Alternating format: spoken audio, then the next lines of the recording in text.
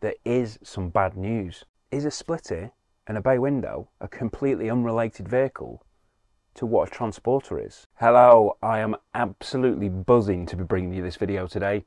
Yeah, sorry about that, but I have waited a long time. Ever since the original concept version of the ID Buzz came out, I've been really interested in it, been a long supporter of the splitter, and I couldn't wait for it to come out.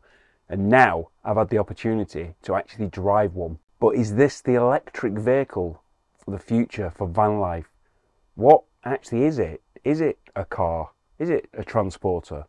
We're going to have a look and we're going to find out. And more importantly for me, do I think that the ID Buzz could actually replace my own transporter? Let's begin with the looks, and there is no denying that you can tell what the great ancestor of this vehicle actually is, albeit this has got a much more modern, potentially futuristic twist to it. From the front, you're greeted with a big smiley face grinning at you with its huge nose. The badge, that is. Yes, it is huge, but it has to be. If it was any smaller, it just wouldn't look right. Personally, I was taken aback by how much nicer this is actually in the flesh.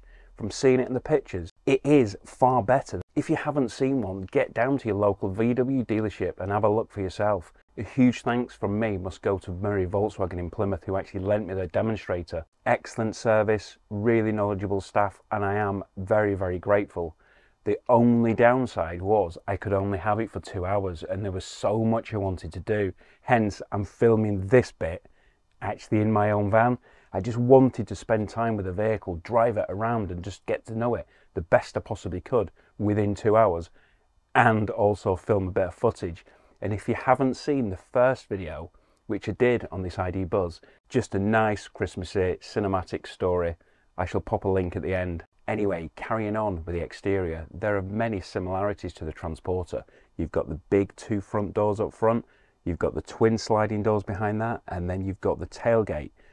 And if you haven't got the electric rear sliding doors, they've still got the swoosh bang of the transporter. How cool is that? However, it is certainly a lot more modern looking. One big difference though is the standard size of the alloy wheels. I believe the Transporter T5, T6 standard wheels was 16 inch. You could opt for factory options of slightly larger, but only up to 18 inch. The ID Buzz starts at 19 inches. The wheels that are fitted to this are actually 21 inch wheels. But I've even seen a couple of photos on Instagram where one of the converters already has put 22 inch wheels on it and also put air ride on it, so it's dropped right down. These converters have already started work on it, and they're even planning full camper conversions already. Up from the wheels there is plenty of glass. Not quite the 23 bay window splitty kind of glass, but still a lot of glass. And this is really beneficial when you're driving the vehicle. You're just surrounded by glass, which obviously means that you've got extremely good vision to be able to see all your surroundings all around you when you're driving, which can be very helpful, prevents you from hitting things. So into the interior. Wow, when we open the doors, we're greeted by this light, modern, minimalistic interior. The colour scheme is dependent on the spec, and this particular one, as you can see, has got the light coloured interior, but you can get it in black, where all the plastics are black, the steering wheel's black, the seats are black. But from factory, you can actually spec different coloured materials, different fabrics. You might have seen in some of the press photos, there's green inserts in some of the seats, there's orange ones, there's blue ones, grey ones. It's all down to personal choice. And what you like, I might not like, and what I like, you might not like. Very personal. And VW have given you that opportunity to spec those items from the factory. The seats up front are captain seats, and they've got the armrests, which you will recognise for the transporters, but they are much more comfier than my T6 seats. And these are really adjustable. In this particular model, with it being the first edition, it's actually got electric seats. But not only the electric, with all the different adjustability, but they're actually heated and massaging. We really are entering into a new era. The steering wheel in this vehicle will be familiar to a lot of you.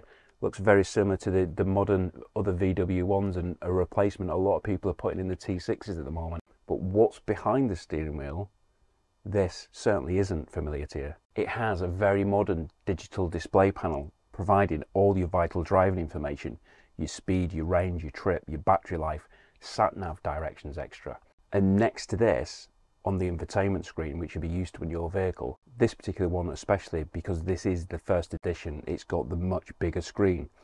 But this display will provide you your sat-nav, your infotainment system, your climate control, and also, it being ultra modern, it's actually got far fewer physical buttons than what you'd be used to. It's operated by touchscreen and also gesture control with just a few dotted around physical buttons. There are lots of storage options throughout the vehicle, and the front is no exception. Lots of cubby holes, deep pockets in the doors, a reasonably large glove box, and lots of little bits scattered around the dash, including places to put your phone and also wireless charging. One of the questions often asked as far as the Transporter is concerned, does it have cup holders? Well, the answer to that one is definitely yes.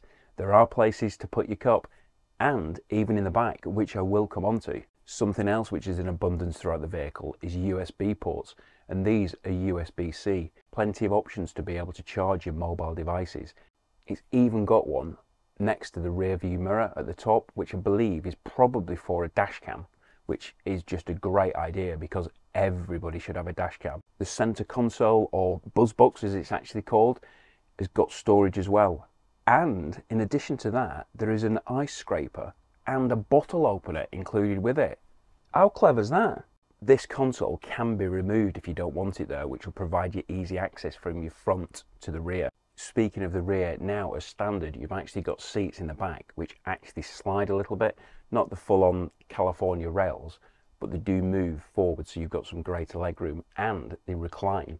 These are comfortable, and I'm sure your passengers in the rear of the vehicle are going to be really pleased because there's actually a drop-down tray behind the driver's and passenger seats. It's actually got another cup holder. Perfect. And then just above this, there's a little pocket for storing small items in. You could potentially be putting your mobile phone in there, and they can even charge the phone. In the passenger doors on both sides, there's USB-C charging points. That's really useful. What more could your passengers in the rear want? Apart from TVs and a fridge and things like that, but that's for another day. Further back, accessed by the electric tailgate, we've got the rear loading area. Size-wise, I'll come on to this again in a future video, but this being the passenger vehicle, it is slightly narrower than it would if you've got the cargo version, which I do know converters are looking at the moment. The cargo version's not got all the plastics in the rear, so it is actually slightly wider. But as you're looking here, there's plenty of room. It's got a split storage area where you can see here you've got the trays, which I understand are standard. You can be putting your charging cables in there, your essential items, your first aid kit, and other essential items which I'm sure you've seen in my other videos by now. But this is also removable as well, so if you didn't want that split level storage, you can actually take all that out, and then you've obviously got a full floor to ceiling loading area, which could be more useful. You've just got those options. But with this panel in place, with the split storage, and you put rear seats forward, flat down, it creates a large area, which, could it be used for a bed? Could I? So what is it like to drive? Well, first impressions, it is really fun. It's much better drive than my current Transporter and any of the T6.1s which I've driven. With the vast amounts of money which is being invested in newer vehicles, you would kind of expect and hope that a much more modern vehicle is a better place to be and drive. This model's powered by a single motor, which on paper has a published range of 258 miles. Arguably enough, on paper, for most people's daily use. If personally I think about how I actually use my van at the moment, I think 90% of the time that'd be fine for my daily use. I think it would be acceptable if it was 258. Now I know it isn't going to be 258, but what actually is it? What kind of mileage would I get out of it if I was using it for what I generally do on a day-to-day basis? But this is a lot of people's concerns with our EVs. The infrastructure isn't there. There's not enough charging places. There's somebody at the charging places, I'm not going to be able to charge. Well, that might have been a thing a few years ago, but it is improving every day. I know there's new companies being set up now, which is so lame, is to go out and install more charging stations.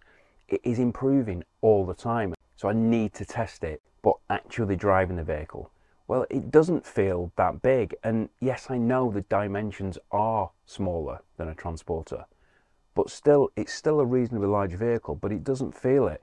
And I think part of this is down to what I said about the glass being all the way around it. You've just got so much visibility. You can see pretty much everywhere. Now, this, as I said, this rides on 21-inch wheels, but it just seems to float along. It's been so well set up. It's such a joy to drive. It really is.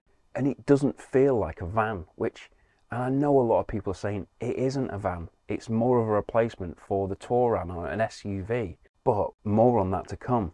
It's so smooth, the power's delivered really well, and it certainly is not sluggish. I really like it. I genuinely really like the driving experience of it. Very, very short time, I know. I really, really do want to drive it for longer. But my first impression of the driving aspect of it, I love it, absolutely love it. But I do need to spend more time with it to find out the practicalities of actually driving a vehicle like this, taking it out on some real van life situations and see how it copes, see how the electric side of it stacks up. If I've got my van, I know I can get 500-600 miles out of a tank, but actually, what am I going to be able to do in this? Because I know it does fluctuate. If you turn your heating on, it is going to drop a little bit. In the colder weather, it is going to affect that. So I need to get out and find out how it would actually affect me, and to see whether I could live with the vehicle and get to know what could be the new modern van life era a little bit better, and really find out what the vehicle actually is. Now, some say, like I've said, people say this is a Touran replacement and not a transporter replacement. But if you think about the original press releases, the way it was being talked about, you look at the latest press releases and you've got a Splitty next to the ID Buzz. Why are they putting them together? The Splitty, the original micro Buzz. Is this a micro Buzz? And if it is, does that mean that the T6, T5, T4 isn't actually a descendant of the Splitty, and there actually is a completely different range of vehicle anyway? Is a Splitty and a bay window a completely unrelated vehicle to what a transporter is? And the ID Buzz is actually a relative of the bay window and the Splitty. It does raise a question. I don't know the answer. But the fact is, regardless of what it is, where it's come from, what its descendants actually are, there are currently transporter conversion companies looking at converting these vehicles into campers, modifying them, putting bigger wheels on them, changing the suspension, putting air ride on them, putting body kits on them. But these are transporter converters. So do they think it's a transporter, or just a new vehicle to add on to that van life tag? And some say that there is actually confirmed reports that VW will be bringing out a camper version of it themselves. It certainly does appear that it is a new van life vehicle, regardless of what it is. If there is going to be a new California, it is actually going to be some time before it comes out. But in the meantime, VW are bringing out some other models, which I think have actually officially been confirmed. Those being the long wheelbase model, and also a GTX model, which is more sportier, which will hopefully have dual motors, providing that four-wheel drive. And hopefully, because of the size of the vehicle, they might actually be able to squeeze a bigger battery in there, which really, really would be beneficial, and certainly would appeal to a lot more people if that range was increased. But if you're liking the sound of all this, and you are really keen, there is some bad news. But that bad news is the same for all manufacturers, and that's the supply. You can't just go into your VW dealership tomorrow and actually get a VW ID Buzz, because the waiting list is so long. It's going to be at least 12 months before you're going to be able to get your hands on one. However, it really could be worth the wait to get your order in. I've really loved my first drive, and I cannot wait to drive it again, hopefully for a little bit longer. I really would to test out its capabilities for a much longer time, to see how it copes with real life. So please do subscribe if you want to delve me on my journey at looking more into the ID Buzz, or if you're into transporters. I've done lots of videos, and if you haven't seen my recent video on my Christmas story, do have a look at that here featuring the ID Buzz. Thanks for watching, take care, I hope to see you soon.